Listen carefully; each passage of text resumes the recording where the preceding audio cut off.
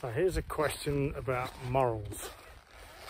I'm in southern Spain, out here. This is where I'm riding. And I can ride on that, but I can't ride on that.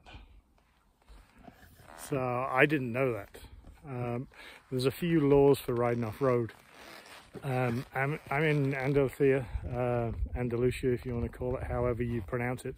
And each of the regions in Spain control their off-road riding how they want to.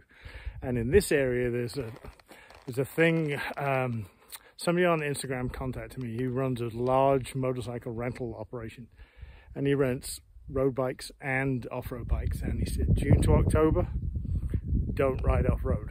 He said, because of the law. It's called mountain law.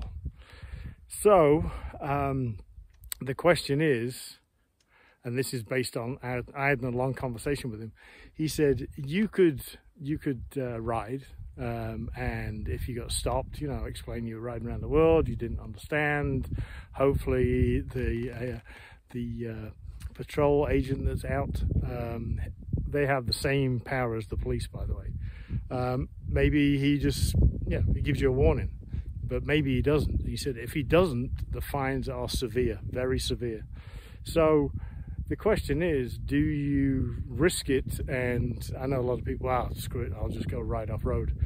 What you got to remember is a few things.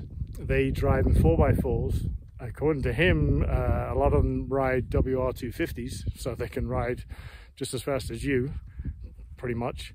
But even if you were riding and you try to run away from them, a radio or a phone signal is faster than your motorcycle. So I'll just have somebody waiting at the end of the trail, and they know where the trail ends and you don't. So so the moral question is, do you or don't you? So I decided to do the right thing, because I don't want to be the person that gets a fine, that gets stopped, gets a fine, and then in Spain they start reducing off-road riding even more, because it's happening everywhere. So I'm riding on pavement. So it's not too bad, because there are so many great paved roads here. So I just went onto a website called Best Biking Roads and just picked a bunch of tracks. And I'm in the Sierra Nevada down in southeast Spain. And there's loads and loads of good paved roads. If you look across here, that's pavement going down over there.